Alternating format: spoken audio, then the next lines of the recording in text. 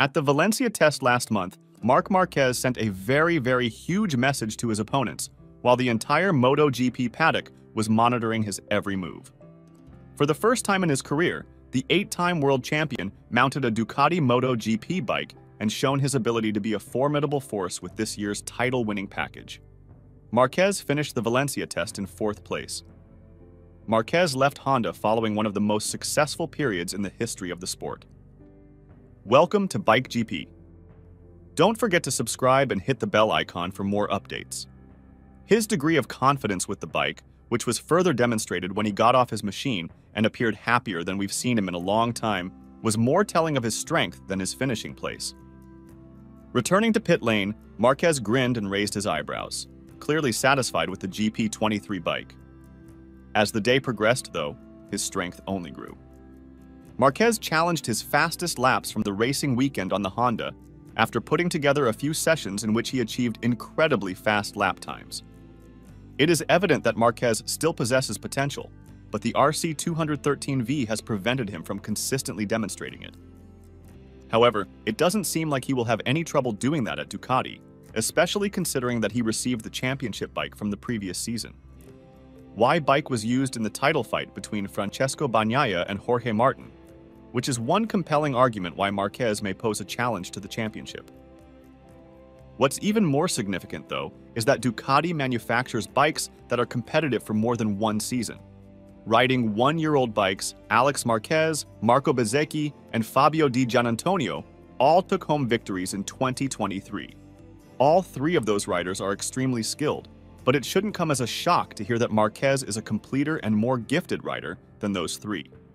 When considering potential title candidates for 2024, Marquez should be considered in the same category as Bagnaia and Martin due to his undeniable talent and the Ducati bike, which is now the greatest package on the grid. When it comes to its riders and allowing them to compete for the title, even if it's against a factory rider, Ducati is also quite fair. Team orders may apply, but if the non-factory rider has a realistic chance of winning the championship, that is unlikely to be the case.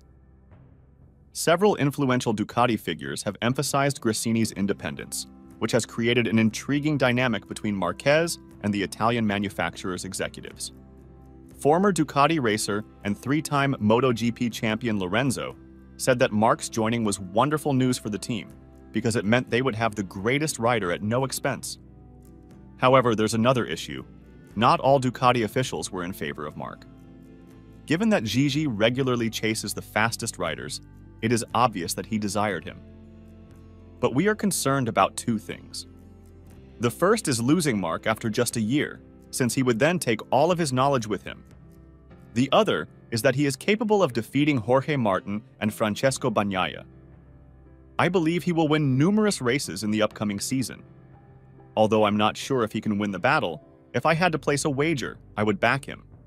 Marquez, like the majority of riders on the MotoGP grid, signed a 1-year contract and will therefore be free to pursue new chances in 2025.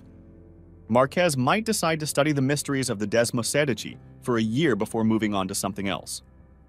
Lorenzo contributed to the development of Gigi's Desmosedici project, although he had 2 unsatisfactory seasons with Ducati. Despite Lorenzo's difficulties, teammate Andrea Dovizioso finished 3rd in the championship for 3 consecutive years, just behind Honda's Marquez. Regarding Ducati's dominance of MotoGP today, Lorenzo remarked, "I knew Gigi could do it. He is obstinate and always one step ahead of everyone in technology. In actuality, he has consistently produced the top 125cc Superbike and MotoGP bikes. I chose to switch from Yamaha to Ducati because I was confident that it will become the greatest motorcycle for that reason alone. They would have probably created it without me, but I sped up the process and made the bike more comprehensive and user-friendly for all riders," said Gigi.